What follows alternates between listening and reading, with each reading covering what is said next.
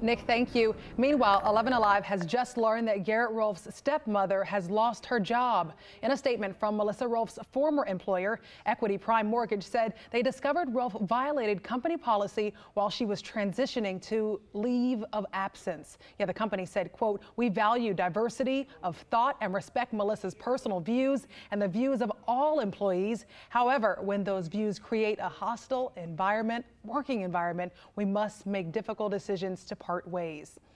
And it's not immediately clear what happened that would have violated that company policy, but we are investigating.